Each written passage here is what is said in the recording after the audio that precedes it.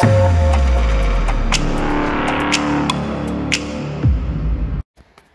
chaps, I'm going to classify this as a bit of a bonus episode for my channel. It's, you know, I just whipped out the phone, and I was like, I'll just whip it out. I just whipped out the phone, and I was like, oh, I better give these chaps a bit of an update on the Commodore, because this is what I'm doing this weekend, and hoping it doesn't turn out too bad the second time. I mean, actually it turned out alright the first time, but the colour was off, so I have to redo it. And I was not happy with my style line just here. So I tweaked it slightly. I mean, that's one of the hardest lines to get right on a car, just because it has to be so arrow sharp. Mine is not going to be arrow sharp because I just can't do it. I've tried my hardest, and it's about as sharp as I can get it. But yes, I'm at that point where I'm masking it back up, and boy oh boy, it just takes forever. Prepping, masking. Painting's only about like a tenth of the job, physically putting the paint on. So I've just been back masking, got my J tape down to my window seal, and I've taped it all up, and I pulled it down and taped it that way. And stupidly, you've got to actually, if you're going to paint the quarter panel, you've got to paint the whole turret as well. Not the whole, you have to paint the roof, but you've got to paint, the clear's got to go all the way up and across the top, because there's nowhere to really join it. It's not difficult, but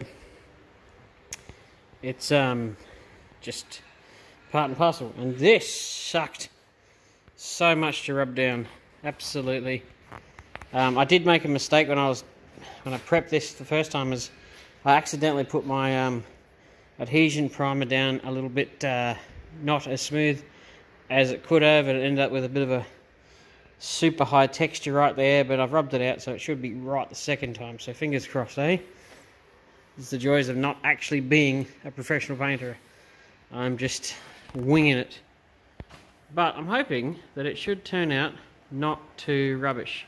And I was just thinking about the two small channels that I was trying to think of the other day. One was Project Nade, and that's N-A-D-E.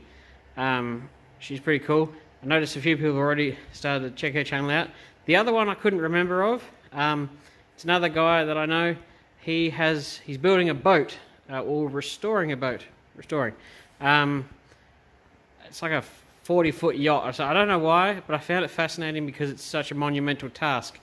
And that channel's called Sailing Quick Creations. So I thought I'd give him a shout out. He's another Adelaide chap. But it's just such a huge task. It's just like, well, I'm going to watch this guy because it's entertaining. I don't watch just cars on YouTube. But yeah, check those two people out and give them a subscribe.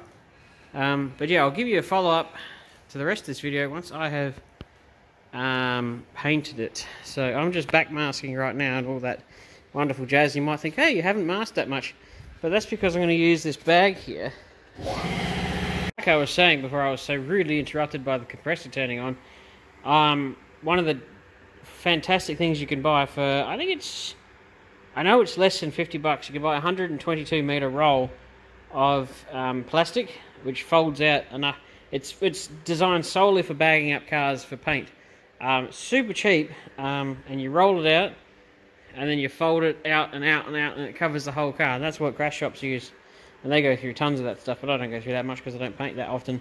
But if you're doing masking at home, or you want to cover something out, grab one of those guys. Just realised it says Corona treated. I'm like, I'm not sure what that means. I guess it's fine. But that is a fantastic way of masking up a car without using mountains of tape and mountains of paper and stuff. So, yeah. But yeah, I'll catch you up in a second once I've thrown some paint on it, and hopefully. And now most people say, why don't you blend the door and the boot lid? Because I'm not going to. And I know for a fact in a crash shop they would absolutely blend the door, but I'm not going to.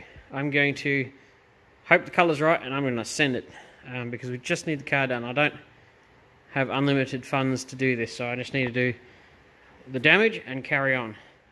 But in the scheme of things, that quarter panel has turned out, considering how crushed that guy was, that actually not too shabby. But yeah, we'll catch you up in a jiff.